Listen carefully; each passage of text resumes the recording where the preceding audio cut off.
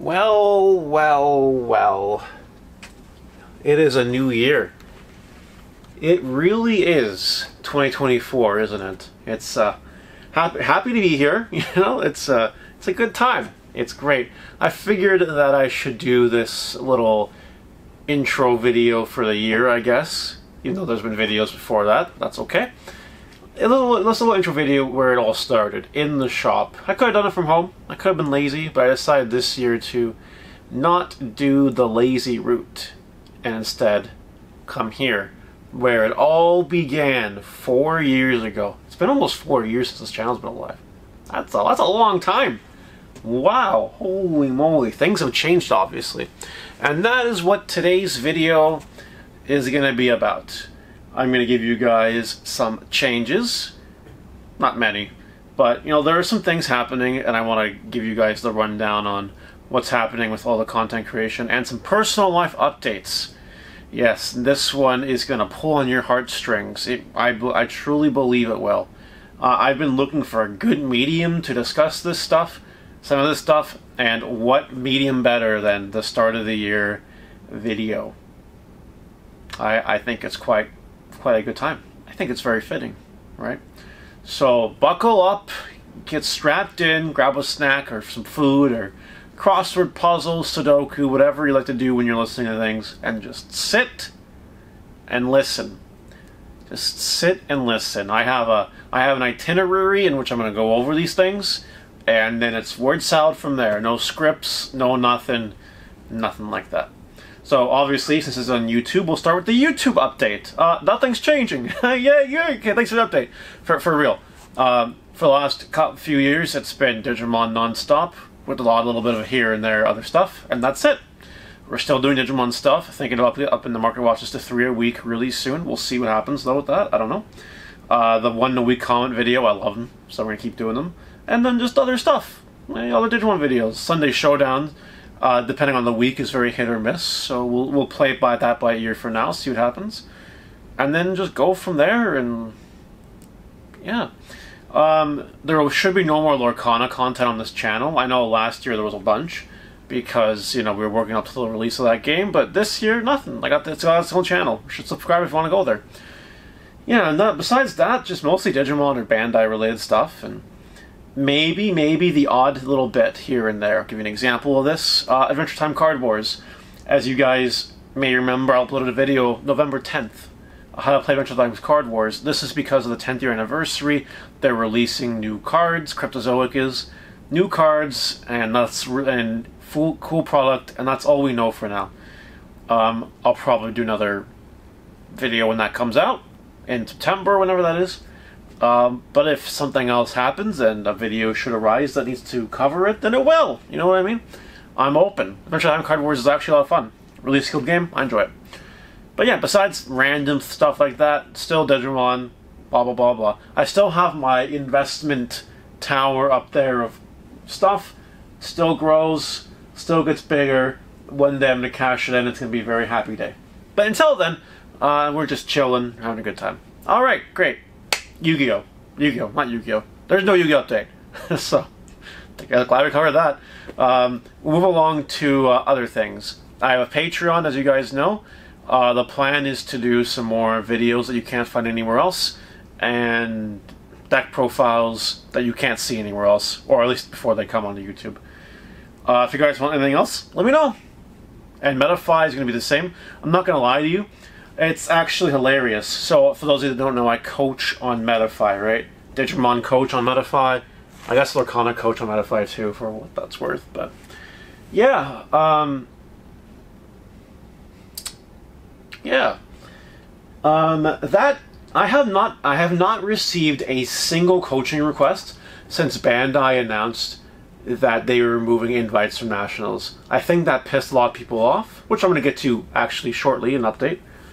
But you know, ironically, no coaching requests since. Why do I gotta get coached to top of regionals? It doesn't matter anymore, right? I don't know. But nationals, if you guys want coaching for that, then yeah, I still do that. I still will do that. I'll still help you. I'm going to talk about nationals here in a moment. But yeah, That covers the YouTube, the Patreon, the Metafy. Yeah, I'm still on Twitter and Facebook. Twitter, God, ever since Elon Musk bought it, I feel like Twitter's become more and more of a cesspool of just garbage. So I don't take that platform really seriously at all, but I am there. Same with Facebook. It's fine. Whatever. Okay, great. Alright. I'm saving Twitch for the last. I'm saving Twitch for the very end. I would like to talk to you guys about something, the non-content related stuff, I guess. I guess it is content related. Partially, I don't know. You guys judge for yourself. As y'all are aware, I have very good competitive credentials in this game. I'm not a world champion or national champion or anything like that, but you know, I've won 2 Bandai events, and I've topped at least a dozen more besides that. I think I'm good. And, you know, I think I have enough of a competitive mindset and statistics to show that, yeah, that Mario guy knows what he's talking about. Yeah. And that was a very intentional decision back in the day. I went really hard on the competitive aspect of the game because I thought that back in 2020... Shit. I don't have time, 2021. So 2022, I was like, you know what, I'm going to push myself, get those reps, work it out, and that's going to build a competitive following. And it sure did. I was completely right. I built a lot of viewers and subs on YouTube, and Twitch for that matter, because of my competitive, you know, areas of accomplishment. It is what it is. I can't lie. It's true. It's numbers. However, 2023 had a really interesting thing that happened in the Digimon world. Competitive Digimon went down the toilet, flushed 10-15 times, and the plumbers had to go in there and like plumb it real good in order to get a little shit down the drain. That's competitive Digimon 2023. Bandai fucked it. Between the no invites needed for nationals, announced way later in the year by the way, and the Ultimate Cups, just, you know, stagnant prize support and a boring format for a lot of people, and lack of IRL events, people were pissed off in terms of competitive play. No store championships getting invite, I know it was another touchy subject for some people. Yeah, it was a very bad year for competitive Digimon. And an interesting event transpired that my competitive base of viewers on YouTube left. Why? Well, some of them went to One Piece and other card games. And some of them were just like, there's no point in playing competitive Digimon anymore. And I'm like, you know what, I can't blame you for saying that. I still think it's fine, but you know, whatever. And no, this is not a Digimon is dying video. I'm actually taking the opposite stance. Digimon is very much alive, and I think Bandai is taking the right steps to fix the competitive side in 2024. So I actually have very good prospects for Digimon. I think Digimon is going to do great in 2024. I hope I'm not wrong, but I'm pretty sure I'm right. So that's all well and good, and that's great. It's very nice that Bandai is going to try to fix it, in my opinion, and hopefully they do. Hopefully they do indeed fix the competitive scene. Because One Piece took a lot of good players away. They really did. And it's sad to see, you know, but it is what it is. Now, why am I mentioning this? Well, there's also been some personal updates going on in my life. So I'm gonna tie this all up in a neat little bow. And I know I might lose a few viewers by saying what I'm about to say. If I do, whatever. Well, life moves on, and that's fine. I am going to be taking my foot off the gas pedal when it comes to playing in competitive events. Period.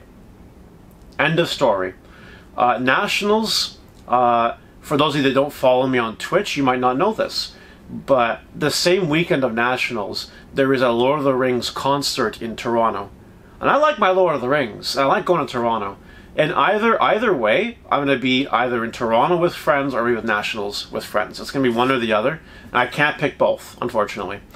So, in respect to this decision of cooling off the competitive play, I'm not going to Nationals. I've decided that I'm just not going to do it. Some of you might ask, why? And that's a very good and thought-provoking question. And I'm going to give you a very thought-provoking answer to answer that question. You see, in my quest for competitive, what's the term I want to use? Competitive respect, so to speak. We'll go with respect.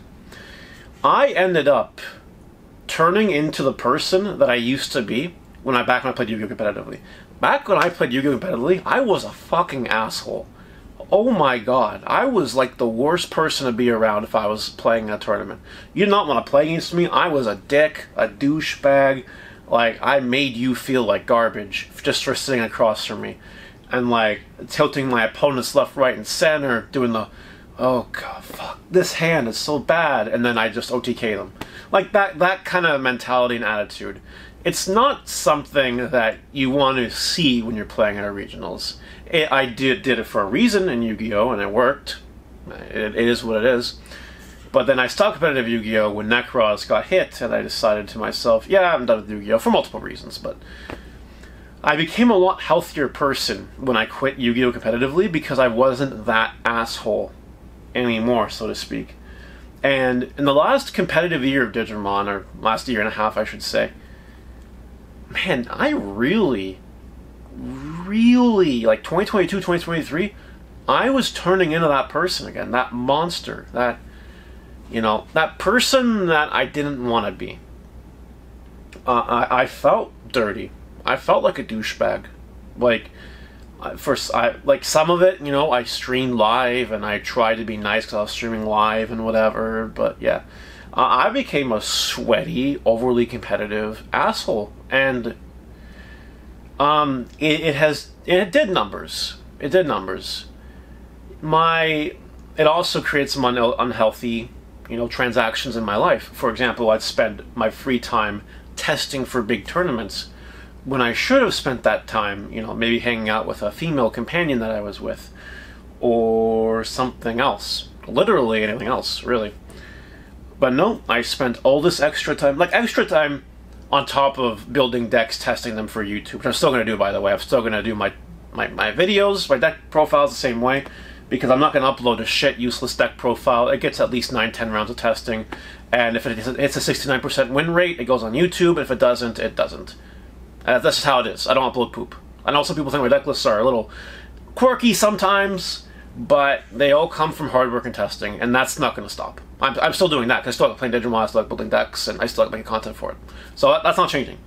But that extra time for competitive, you know, competitive time, I can't talk anymore. I spend a lot of extra time competitively playtesting for tournaments. I did really well this year. I didn't win any events, but I topped every Ultimate Cup I played in. Like, frig. You know how many hours I had to put into testing those Ultimate Cups to top in everyone I played in? Plus every regional I played in, I topped except for one. I fucking spent a lot of time testing. And, you know, that does a number. Well, this happened in 2022, by the way, too. It does a number on your personal relationships, not to mention when you actually get to the tournaments in front of someone and you're actually a douchebag in front of them. It takes a number on your life. I've been on a diet that hasn't been going well, because I haven't had time to fucking go to the gym, because of one reason or the other.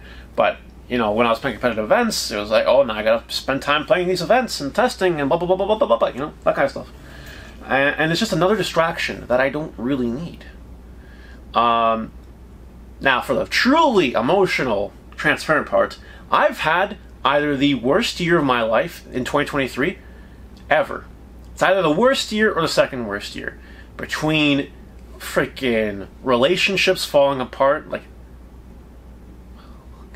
I had my life partner, basically, someone I thought was my life partner, dump me in January over a disagreement.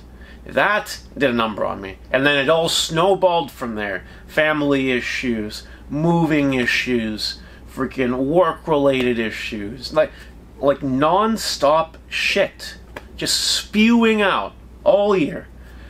And playing competitive events did not help that. If anything, it hindered that. So I need to spend time working on myself and fixing my life and making myself a better person. And I literally can't do that if I'm playing competitive Digimon, because my inner psyche, my subconscious, won't allow me to do that. It just will not. I've tried to turn it off. I've tried turning off the douchebag, the beast that no one wants to see, and no, it doesn't turn off. So, with that being said, and between the previous explanation of that my Digimon competitive views kind of fell through the wayside anyway, I think it's a good time to stop really playing competitive Digimon, like really playing it. I'm still going to sign up for tournaments, and I'm still going to play them if I have time. I'm not going to play test as heavily as I was. I'm still in my regional invite for 2024, though I'm sure I'm going to do that, the first regional I play, because I'm that good. I'm not concerned about anything like that. But we're definitely taking our foot off the gas, because, like, I want a healthier life. I need to fix my problems in my life. I need to fix myself. And I cannot do that if I'm playing in competitive events. It's almost better off to just go outside for me and touch some grass and just, you know, relax and do nothing. If I'm just lying on my bed, staring at the ceiling, in terms of becoming a mentally healthier person and a less of a douchebag person, and fixing my issues in my life, staring at the ceiling in my bed for 3 hours straight will be a lot more effective for me than playing an event for 3 hours. You know what I mean? Yeah, so there was my massive life update dumped into that whole I'm dropping competitive Digimon play update. And, like, I'm still going to pump up the Digimon content. Why? Because I still enjoy the game. It's still fun. And other people have shown that you don't need to be super competitive in order to build a good Digimon brand. Look at Evolve. Yeah, he's got a few tops in there, you know what I mean? He's good, but he builds all these casual decks, and he has what works for him is his editing and whatever. And you have other content creators that just talk in front of a camera and don't really do anything, and they're not super competitive either. They do great. So why can't I join that mass? That niche I had of being uber competitive and providing competitive insights, it doesn't need to exist anymore. Should that change, I'll let you know. But I think this is the way forward for me for now. And that leads to Twitch. The Twitch streaming. Okay, well, to start, I'm not going to stop making Digimon content. I still like holding my Digimon tournaments. I still like commentating my Digimon tournaments. And, you know, they're basically all giveaways now at the end of the day anyway. Last few tournaments have been for free. All my Twitch tournaments are for free. I basically turned into a big giveaway channel. It's really funny, but it is just the way it is. Giveaway, but for a competitive edge, so to speak. Yeah, so there's that. I'm not going to stop the Digimon content. By the way, did you fill out that form? That form for my Twitch stuff? If not, fill it out, it's in the description. Anyway. However, as some of you might recall when I started streaming 1.5 years ago, and yes, it's only been 1.5 years since I've been streaming. I got Twitch partner in my first 9 months of streaming. I'm that good. But anyway. I was starting to be a variety streamer. That's how I wanted to stream. It was meant to be an outlet of fun. Like, and just stuff I want to do. I played Yu-Gi-Oh! I played old formats. I played Pokemon games. I played a little bit of Digimon because I was a variety streamer. It was cool. And I enjoyed myself, and it was fun, it was casual. But then I got sucked into the digital world, and I couldn't escape it. I just fucking went with it. And I was just like, boom, boom, boom, boom, boom, you know, one thing after another. And before I knew it, you know, a successful Digimon career on Twitch. You know, I had months on Twitch this year where just Twitch alone could have been a full-time income. Straight up. Just straight up. There were some months where that was just the way it is. It could have been a full-time income. And then other months that, with that tied to my YouTube, could have been a full-time income. Now, that'll never honestly satisfy me because I'm trying to, like, retire. I'm 31. I'm old. Okay? I gotta start worrying about retirement and other stuff. You know, old person stuff. You know, there's all that. Right? Right? So, you know, having a few months, even if Twitch by itself could earn a full-time income, you know, am I interested in earning just minimum wage, even if this is Twitch streaming? No. That's why I have 2 businesses and I trade stocks. That's why I do what I do. Anyway, so on that note, I am going to be slowly transitioning back into my variety streaming roots. Slowly. If I'm not streaming Digimon, I'm streaming Pokemon. That's all it is. For now, Pokemon. Could be Nuzlocke, could be Shiny Hunts, maybe VGC on a casual basis. Again, I don't want to be super competitive. By the way, aside, I tried getting back into the Pokemon trading card game competitively, and I thought to myself, I could do this. I couldn't do this. I was turning into the same fucking person, so I just turned that all off. But anyway, that's gonna be Twitch. It's gonna be 2 to 3 weeks, 2 to 3 days of Digimon, and it's gonna be whatever other day is Pokemon, and maybe some Pokemon after Digimon. I just want to grow the variety streamer in me without turning off the Digimon, because I love the Digimon, but I also want to do other things, because I love doing other things, especially Pokemon. I love Pokemon. So that's gonna be it. That's the plan for Twitch. I know that will also cost me some potential views on Twitch and some subs, and maybe I won't be able to do Twitch full time anytime soon. Oh, wow, good thing I don't do that all my life, right? So, you know, if I could ever transition being a variety streamer into like a full-time thing, like for real, that would be great. I'll be working actively towards that.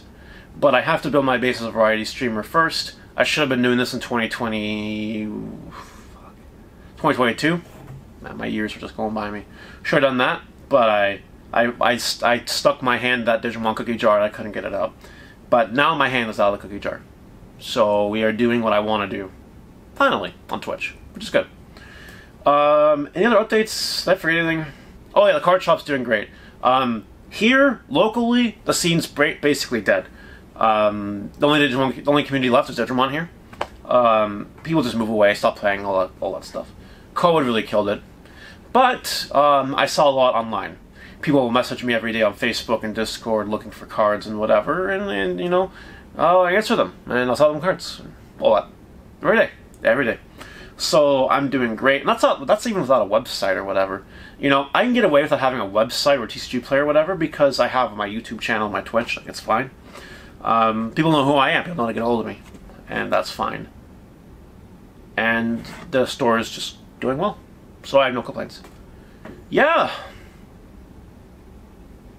that's it. That's it for this video. I basically spilled my guts out about a few things and gave you guys a lay on the rest of things. A few updates, announcements if you guys are still watching. As I'm leaving the cool stuff to the end here. I'm doing a subathon the week before Nationals. Or maybe the week of Nationals, depending on how long it goes. For EX5, we're starting the Thursday night, I believe. And then we're just going until it runs out. I do one subathon a year at Twitch, and it's going to be that. And that's going to be for that. And then I have some cool series coming to the channel soon, like Sealed Only 2, Electric Boogaloo, once, you know, we get some IRL events that are reasonable to travel to. Another reason why I'm not going to Nationals is just because I don't want to fucking fly to California. I don't want to. Like, I want to be able to get in my car and drive to tournaments. And I can't do that with Texas or California or Florida. I just can't do that shit, you know? Anyway. Yeah. So, whenever we get some IRL events somewhere, Sealed Only 2 will probably make a return. I have it all almost ready to go. Sort of, kind of. Yeah. And maybe, just maybe, there'll be a few special projects on the way besides that, too. But, yeah. I hope you guys enjoyed this video. There's my big spiel entering 2024.